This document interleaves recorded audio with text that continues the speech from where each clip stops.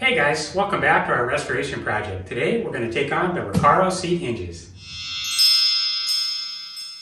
So we have all of our upholstery work done on both seat sets, including the headrest, which we're going to go over on the next video. Today's video we're basically going to cover, as you can see everything laid out on the bench here, everything that covers the mechanical operation and reassembly of the seat hinges and the levers to lock in your seat as your forward and rear adjustment. Put those together also. Quite a bit going on with these. I haven't been able to find any good reading online, any good images of how to put these back together. Nothing in the manual, so we're kind of reinventing the wheel here, unless somebody's already been through this and has some good techniques. I have seen online some really ingenious tools made up to leverage those springs that are going to be real tough to put back on these hinges.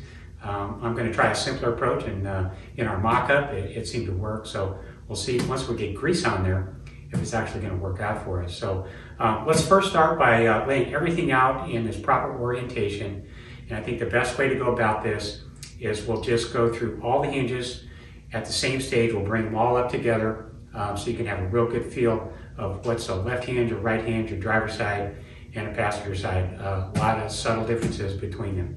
All right, let's get started. Okay, so let's have a close-up look here and see what we got laid out on the bench here. And I think I have the orientation correct for driver's side and passenger side.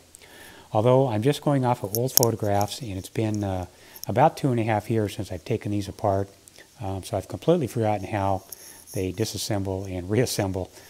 Just going off basically some old photographs and just studying them real hard just to figure out how they would work. So let's start with the driver's side, which I think is going to be the correct way to do it here. This is the driver's side setup, left hinge, and this is going to be the right side of the driver's side hinge. And subtle differences between the passenger side and driver's side here. This is going to be the left hinge of the passenger side. What's different about this is this setup here. We don't have that on this side here. So that's something to note there.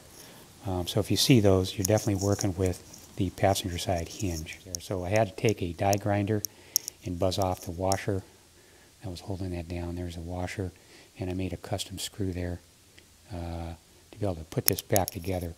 Otherwise, there's no way to really put it back together. You'd have to weld it, in which case you would destroy the chrome work on it, or glue, some kind of epoxy, but I don't think that would be strong enough to hold it. So really have to be very careful with that section.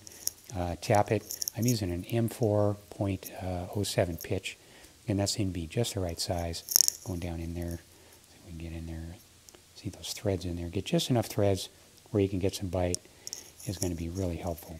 Okay, so then for our next step here, we're going to grease up all the inside of our gear sets there, and grease up our plastic bushings and put them in place on all 4 pieces.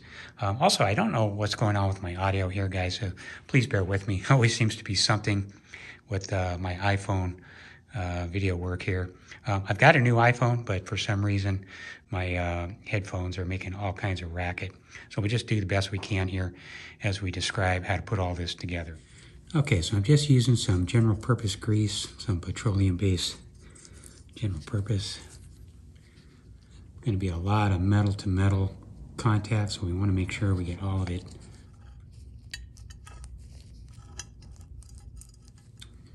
In our bushing.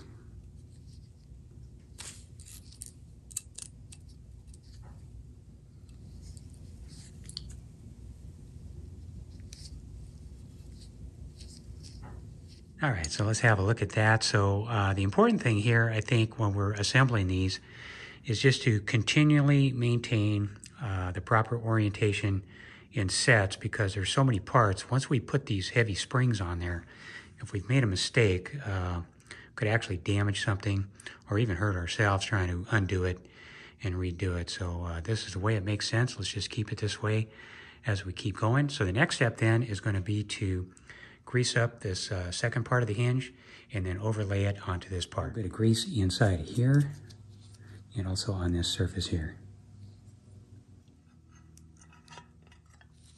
Like that. And now you can see the need for that bushing down in there. If we didn't have that, then you would have a metal to metal situation, and that wouldn't work too well.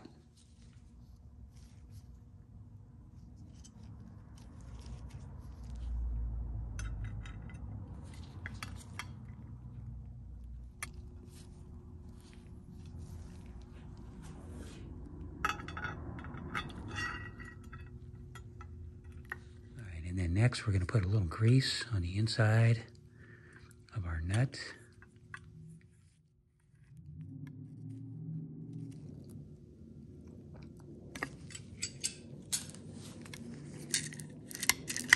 That feels about right. And then put our lock washer in there.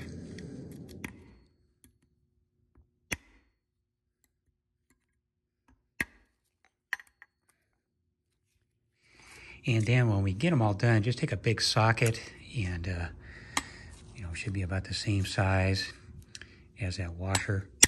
And just give it a good whack. Make sure it's nice and flat. So our spring's going to sit down on top of that. And we want to make sure it's not rocking.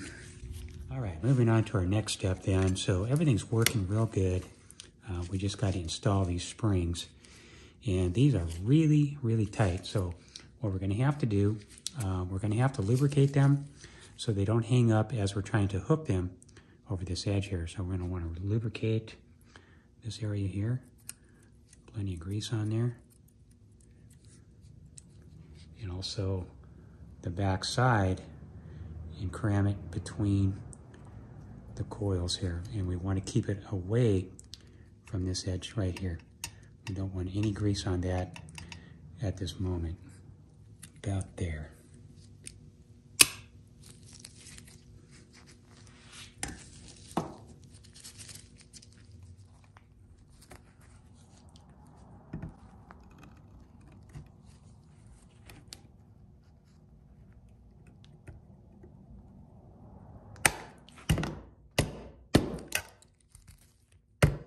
And then once we're on there, we'll go ahead and grease up this side here. And then we can get some grease down in there.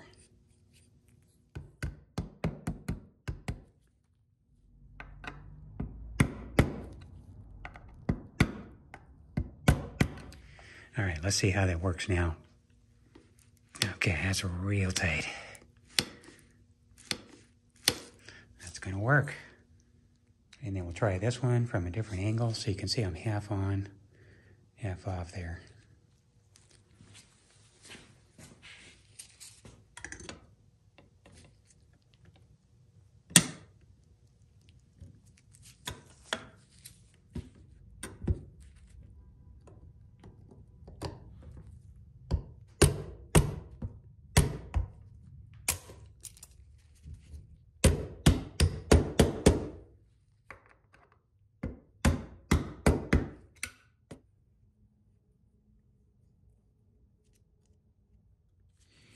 And then next, we're going to install our gear caps.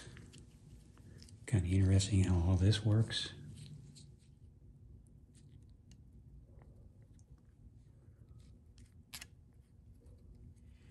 And kind of see here, it just meshes down in there.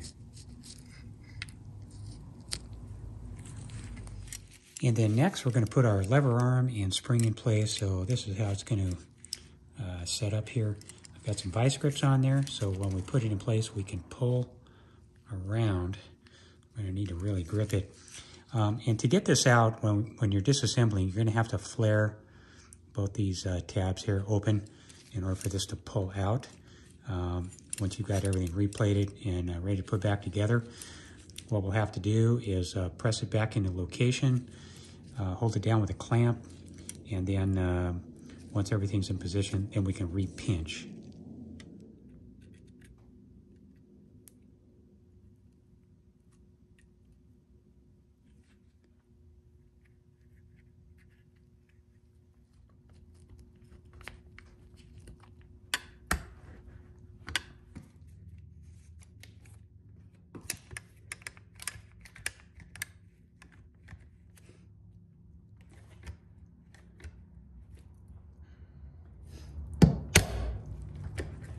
And now we're going to try and pinch it back.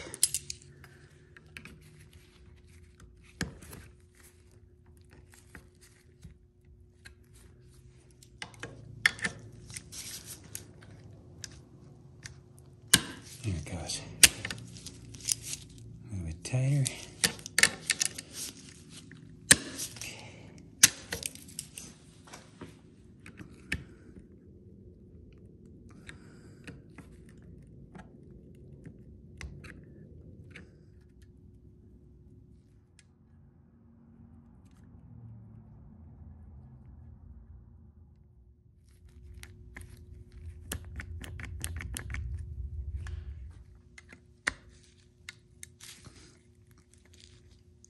Torque on that a little bit just for leverage. Okay, that's got that pinched in there a lot better.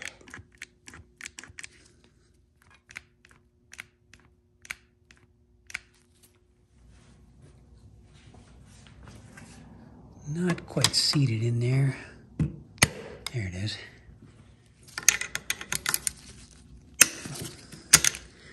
Okay, that's definitely not going anywhere.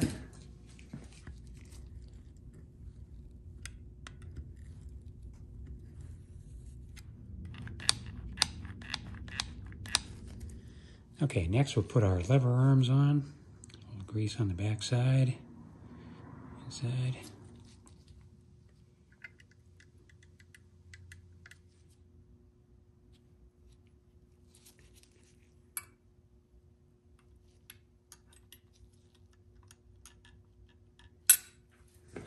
Grease back side of these washers.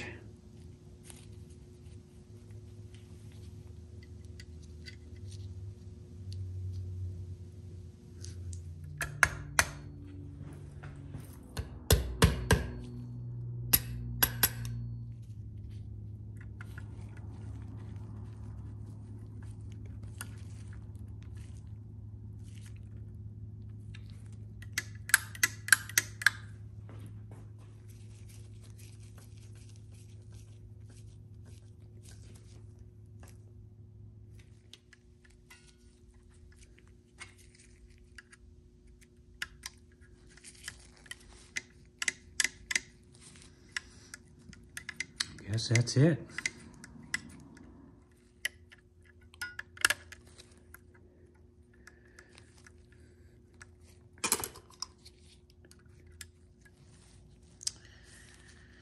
Okay, things are getting a little bit tricky now. So next we got to slide our cover. These are from Stoddard. We'll put those on here like so, being careful not to lose our spring.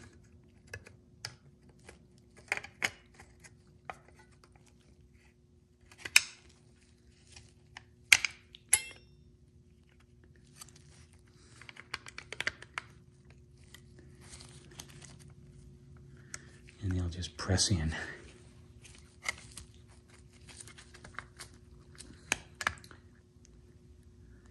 Actually, the top keys in. There we go.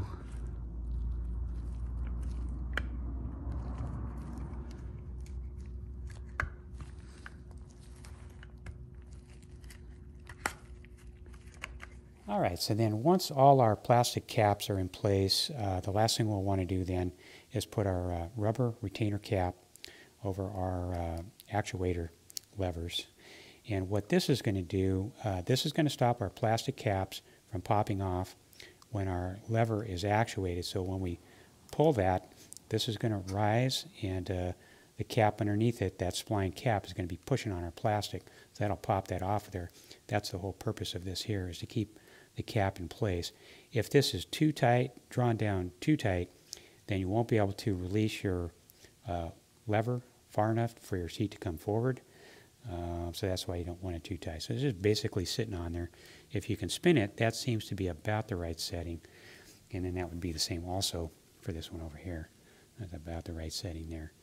And the only other thing I don't really like about these covers, they seem to key in the top real nice and fit the area properly, but where they plug in to the housing here, there's a little bit loose in there, and they seem to keep popping off when I work that lever. So let me get these cleaned up with some denatured alcohol. If those continue to pop up there, then I think what I'll do is I'll take some two-sided shear tape and put a little sliver into there and see if that doesn't hold that in place a little bit better. So just having a quick look here to see how our tape's going to work out. So it seems to be working on the rest of them. I'll just show you how I'm doing that. What we're trying to do is take up the free space inside that cavity in there and drive our peg right down into it. So I'm just using the Sure tape to take that up. Drive it right down in there. And then a quick look here at our finished product before we install them on our seats. This is our passenger setup and driver setup. I like to use this 303 speed detailer to polish up all my chrome work. It's real gentle and does a real nice job, no streaks. Soft microfiber rag really brings it up nice and protects it. Beautiful chrome plating job by Advanced Plating. And then a quick look at our adjustment lever and hardware. So we'll put this on next and then we'll move on to installing our hinges. So I've just rolled through the driver's side real quick just to figure out how to put it together. So the position is going to be pointing inwards and down for our stem. And this is how the spring sets up. Grabs onto a roll pin there. Just basically got a couple of pegs that drift in there and they don't come all the way through, so that's going to be the setup there. So first thing we want to do is we just want to run a small radius file down here and clean out any kind of burrs or excessive paint in there just to make sure we're good.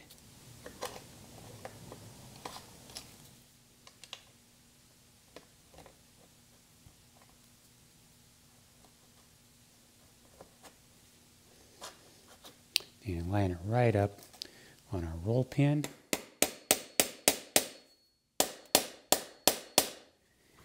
And then we're just rotating until we line up our pinholes.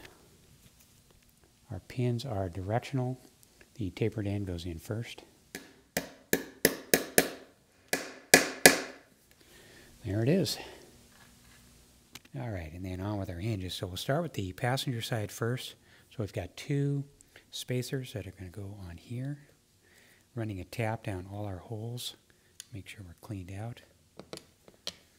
Press on like so. And then inside our beauty washers, we're going to get an external lock washer. So anytime you see the splines on the outside, this is called an external lock washer. With the splines on the inside, it's an internal lock washer. And then a little Loctite on these threads. Not that we need the holding power, but what we want to do is we want to lubricate the screw as it's going in, so we don't damage the new chrome. And a nice size screwdriver to help it along. I'm using a number 3. That feels like it right there. And then next we'll put a little grease on our splines. Not that there's any movement here, but grease is sticky. So if there's any vibration, any kind of free space in there, that'll stop that from making any noise. And then some red rubber grease around our inner bushing.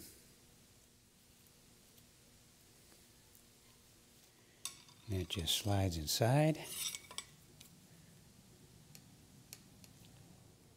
Presses in place.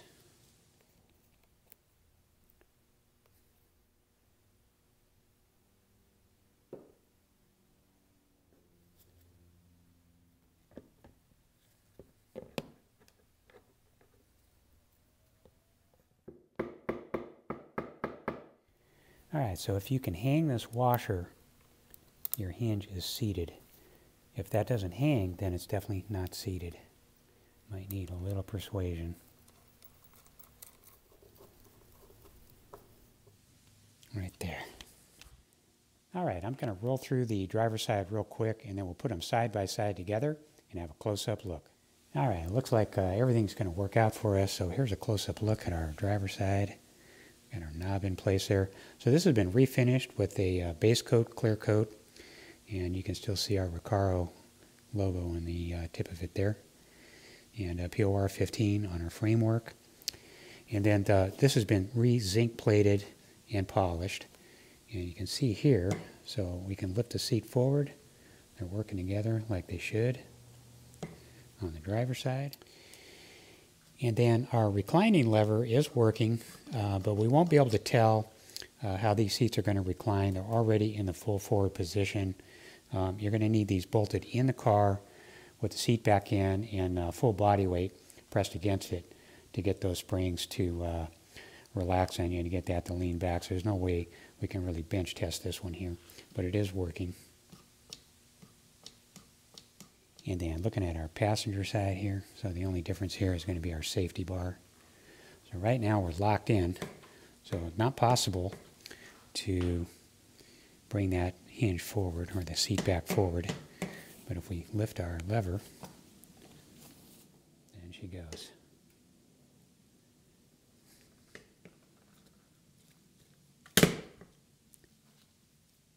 And then panning back there just to see how they would set up in the car. Really, really beautiful workmanship from Recaro 50 years ago. Unbelievable amount of work in those seats. Absolutely gorgeous. So if you're working on your Recaro seat hinges, I wish you the best of luck. Really, they're not too difficult. Whole thing there is just to keep everything in sets and not to get too far ahead of yourself. But basically, real simple to put together. And so on our next video, we're going to go over the headrest, the seat back, and get these installed in the car. Well, thanks for watching. Be safe, and we'll see you on the next video.